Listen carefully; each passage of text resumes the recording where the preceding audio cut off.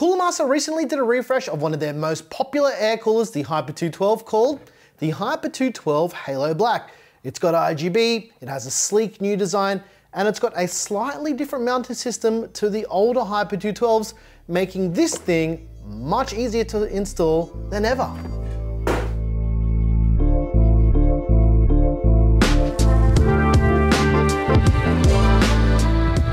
Before we begin, I just want to make this super clear that this is for demonstration purposes only, because every system, motherboard, and setup is different. And this guide is just to give you the fundamental idea of how to install the new Hyper 212 on all types of motherboards. And I'm just going to answer some questions that we usually get in these videos. Yes, it's got RGB and you can install more than one fan, but it only comes with clips for a single fan in the box. And this thing will work with AuraSync and basically every other motherboard RGB that you can think about, as long as it's got 3-pin 5-volt addressable RGB. Yeah, this is probably gonna work with every CPU and motherboard combo you're gonna ask about in the comments. And that's basically it.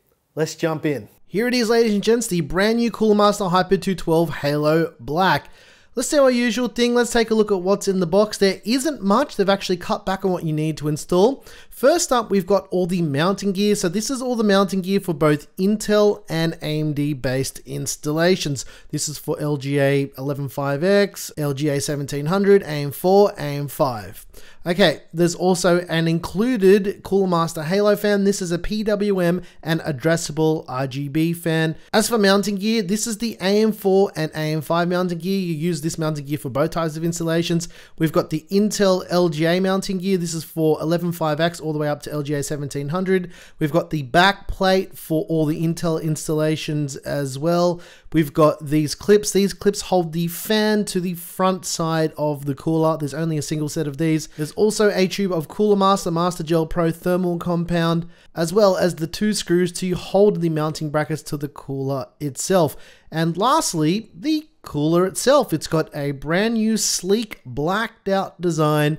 It's got a new top on it as well. They've kind of removed the Cooler Master branding, which I mean, I can get behind. First things first, this is a common step for all installations.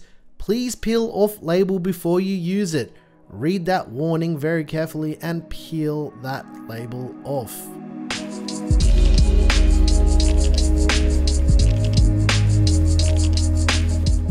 This part of the guide applies to Intel installations, so that's all the way from Intel socket 115x, LGA 1700, as well as LGA 1200, and basically anything in between. And this is what we're going to need for installation. The first you want to do is locate the Intel installation bracket. Now let's adjust the offset. Now Intel's LGA 1200 and 115x will be on the inside, and LGA 1700 will be more towards the outside. You'll notice there is a notch on the outside edge of the bracket. That's to help us align it the correct way on the cooler. What you want to do is align the bracket with the cooler itself, and then you'll want to grab one of the 2 screws and you'll want to lower it in through the hole on the bottom side of the cooler and fasten the screw up so it's tight, but don't over tighten this. Just tight enough for the bracket to not be moving around. Once you've done one side of the cooler, rinse and repeat that process so you have both brackets installed here.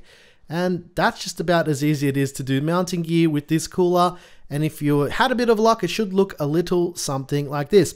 Now we're going to move on to the back plate. Now the back plate is adjustable as mentioned for both LGA 1700 and older LGA sockets, and you can slide it towards the outside for LGA 1700 or inside for the older sockets.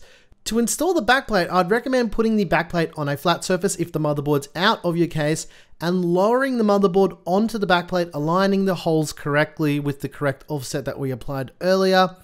And that's it, backplate is installed. Now you'll want to get your Cooler Master Master Gel Pro, and we're going to apply some thermal paste. Now there's lots of different ways to do this. This is the way I would recommend for LGA 1700 because that's what we're using in this video. A nice stripe of thermal paste down the center of the IHS should be more than enough. Having too much thermal paste is okay, but too little can lead to some problems. But as I mentioned, I would recommend about this much.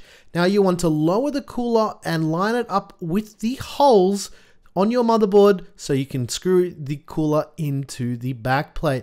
Now, the way I'd recommend doing this is doing it in a diagonal pattern, starting from the top left and going to the bottom right and so forth. The trick here is to not do it up too tight, just do it up enough to hold the cooler into place.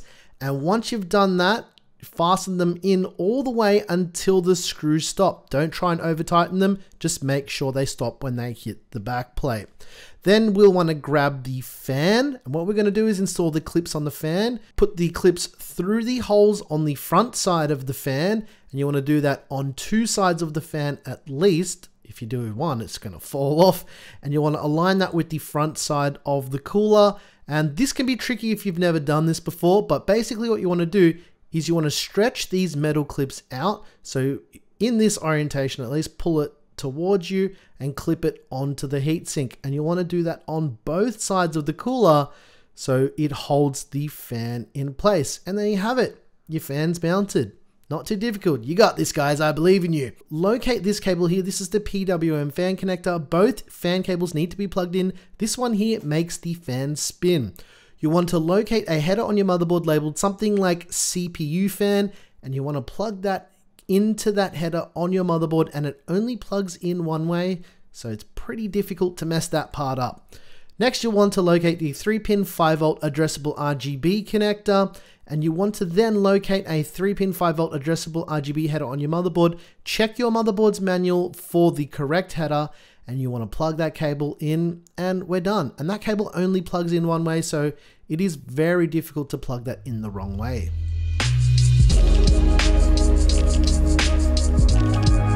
For AM4 and AM5 installation, these are the only parts that we need for the mounting hardware. This is a very simple installation. It's never been easier to do AM4 and AM5 installations. Grab this bracket here, and we're going to install this onto the cooler itself, and you'll notice that it has a notch on the edge. That helps us align the bracket with the cooler in the correct orientation. You want to put that underneath and kind of pull it up. You want to put that bracket underneath the cooler on this side and align it with those notches, and you want to get one of the 2 included screws and then screw the bracket through the hole on the bottom side of the cooler so the bracket lines up and is in nice and good. You'll then want to repeat that process so you can install the bracket on the other side of the cooler, because we do require 2 brackets to be installed here. Don't over tighten these, just tighten them up just enough. And with a bit of luck, it should look a little something like this. This has never been easier for the Hyper 212. Now, we want to remove the stock mounting hardware for both AM4 and AM5 motherboards. This is the same for both AM4 and AM5 motherboards. The only difference being that with AM4, the backplate is not permanently attached to the motherboard, whereas with AM5, it is permanently attached. But everything that you're about to see does apply to both AM4 and AM5, just in case you had any questions on whether or not it will work with your CPU and motherboard combo. Next, grab the tube of the Master Gel thermal compound from Cooler Master. And what we're going to do here with these CPUs is apply about a P-dot size in the center of the IHS of the CPU. This is the way I would recommend doing this, and it is more than enough thermal paste. Too little thermal paste is bad, a little bit extra is okay. Next up, you want to lower the cooler and line up the screws with the protruding holes from the back plate on your motherboard. For AM4 and AM5, this will be the same, but do make sure that they are aligned correctly. Now, the way I'd recommend doing this is diagonally from the top left to the bottom right, and then you can just tighten up the other 2 in whichever order you like. When you're doing them up, also make sure you don't over tighten. With these screws, it's quite hard to over tighten them. You'll feel the screw hit a hard stop, and when you hit that hard stop, that's when you know you're tight enough. Locate the included fan. What we're going to do then is locate the clips to hold the fans to the heatsink. You want to clip on both of these on each side of the fan. They go through the fan holes on the front side, which means the open side of the fan facing forward. Then you want to align the fan with the heatsink itself. And then you want to clip the clips for the fans over the heatsink like so.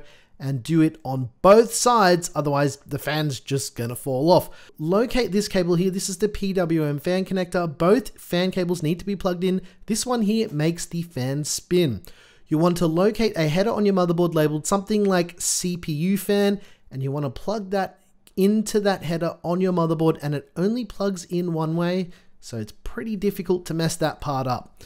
Next, you'll want to locate the 3-pin 5V addressable RGB connector, and you want to then locate a 3-pin 5V addressable RGB header on your motherboard. Check your motherboard's manual for the correct header, and you want to plug that cable in, and we're done. And that cable only plugs in one way, so it is very difficult to plug that in the wrong way.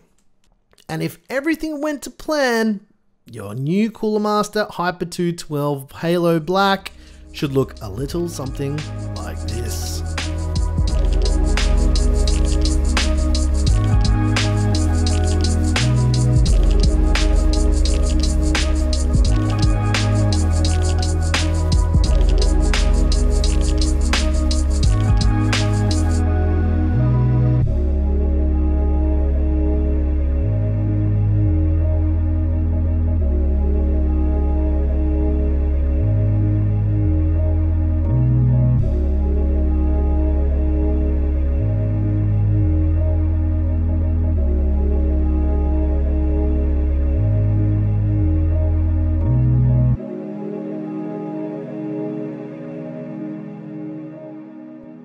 I think I covered pretty much everything in this video, and if you've got any questions, feel free to head on over to our Tech Help Discord. There's a link to that in the description down below, or drop a comment down below. But make sure you read the comments, because there's probably going to be some really smart people who can answer all your questions down there already. Just take that into account, because I just don't want you guys wasting your time if someone who knows exactly what they're doing may be able to answer your question really quickly. Or yeah, just go to the Tech Help Discord and someone will help you out. If you like this video, please like and subscribe. And if you didn't like this video about this new Cooler Master cooler, let us know what you didn't like about it. Once again, thank you so very much for watching. That's me. I am your boy, Nick with Gear Seekers. You pick, we seeking. I like the new design of this, and this is so much easier to install than it's ever been. Thanks for watching. Oh, that just hit me on the head. That's not true.